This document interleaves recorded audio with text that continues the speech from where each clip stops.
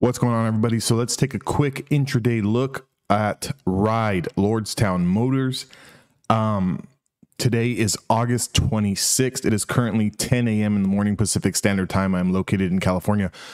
Before we get started with the video, please, if you could do me a favor, subscribe to my channel, give me a like on this video. Also, when I'm done, drop a comment down below. I want to know what you guys think about Ride.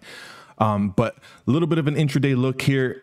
Nice little gap up on Ride. Currently, we're up 90 cents, 16%, and the current stock price is $6.40.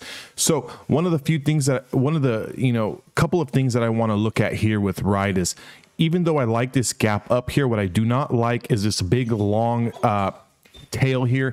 We did get rejected right here at this red line. This red line on my chart is the 50-day moving average, and I do have the daily chart pulled up here.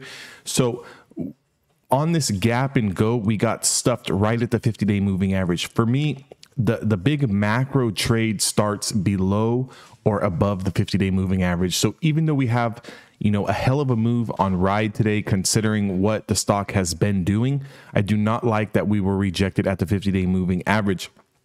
Generally speaking, I like to see us get over the 50-day moving average. That current price is around, $7.80. Above $7.80, we do have room to $8.91. I think this is going to be a perfect area of opportunity for a trade here.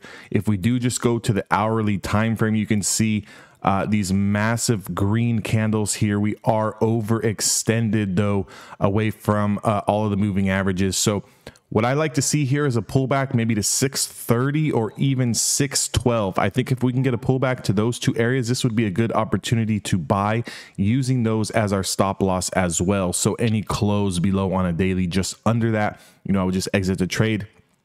If we kind of come down here and test the $6.34, or even come down here to the 20-day moving average and test the $6.10, and we get a nice little pop off of those levels, I would consider buying here. Obviously, I'm talking from a short-term swing trader's perspective, as well as a scalper's perspective and a day trader's perspective. If you are an investor and you're looking to hold this stock 6 months, a year, 2 years, 5 years, 20 years, this video is probably not going to be for you. More so on the short-term side of things is what I'm talking about. Those are the levels. Obviously, I'll draw a little trend line here. Our high of $7.80. Obviously, a break to the top side, we're going to see more potential room to run here. But as we are coming off of 1, 2, 3, 4 red candles in a row since the open here at 6 a.m., I'd like to see where this kind of bases out at. Great move in the pre-market, and then that first 30 minutes of the market open, nice little pop here, but we are having a bit of a pullback here. So I want to kind of see where this lands before jumping in. So if you're looking to trade this stock or get into this trade, I wouldn't get too much FOMO, just due to the fact that you don't want to get stuck in the middle of the move.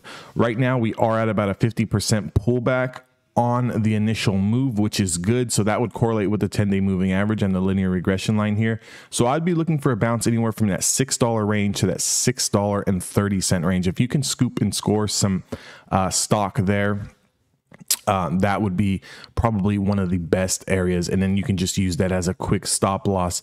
Obviously, the $6.12 is our next area here. I wouldn't like to see it drop any lower than $6. We need to hold the $6 range so we can continue this move to the upside. But if you guys did like this video, please drop me a comment, like, subscribe. I also have a Discord. That link is down in the description box below, and I will see you guys all on the next video.